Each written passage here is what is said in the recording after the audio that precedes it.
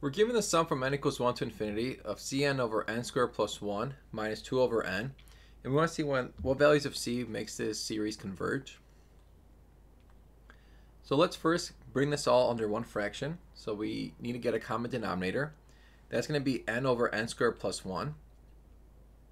And now I'm just going to shuffle this around. So I want to pull out an n squared. And notice here I have a cn squared and a negative 2n squared. So I'm going to factor out the c and the negative 2. And then I'm going to distribute the negative 2 with a 1 to get minus 2. So now this is a lot easier to visualize.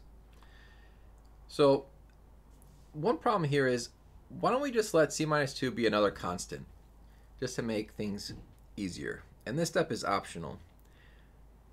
So let's say a is positive in this case, or if a is negative. Regardless, the series is going to diverge by the nth term test. Because think about it. What is the limit as n approaches infinity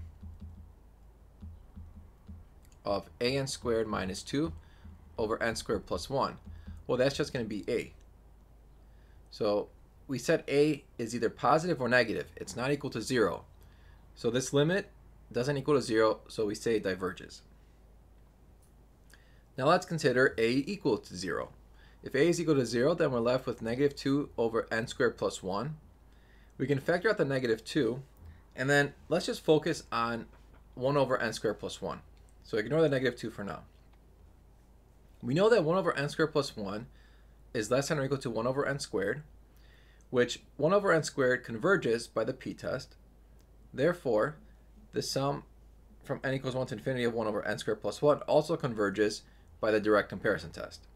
So if something bigger converges, then something smaller will also converge. And that's what the direct comparison test is telling us here. So if I multiply this by negative 2, that's also going to converge.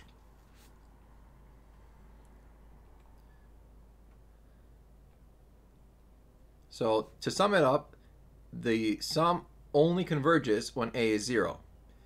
But notice the question was asking about c, not a. A we said was c minus 2. So if a is 0, c minus 2 has to be 0, and so that means c has to equal 2. And that's when the sum converges.